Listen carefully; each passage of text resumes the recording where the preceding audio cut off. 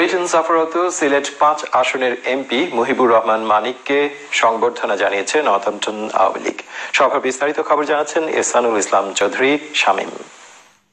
যুক্তরাজ্য সফররত সিলেট ৫ চাতকদুয়ারা আসনের ৪ বার নির্বাচিত এমপি ও বিশিষ্ট রাজনীতিবিদ মুহিবুর রহমান মানিককে এক সম্বর্ধনা দেওয়া হয়েছে।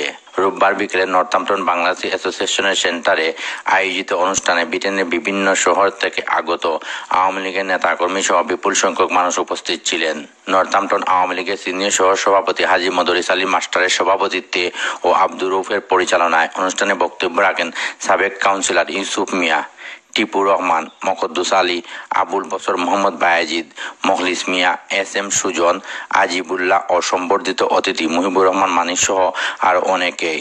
সংবর্ধিত অতিথি মুহিবুর রহমান মানিক এমপি তার বক্তব্যে বর্তমান আওয়ামী লীগ সরকারের আমলের বিভিন্ন উন্নয়নমূলক কর্মকাণ্ডের বিবরণ দেন।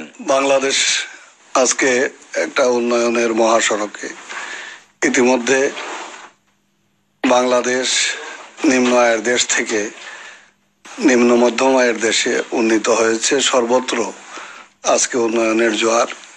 গ্রামগঞ্জ থেকে শুরু করে রাজধানী শহর পর্যন্ত প্রতিটি অঞ্চলে আজকে উন্নয়ন বেগবান হচ্ছে জননেত্রী শেখ হাসিনার নেতৃত্বে।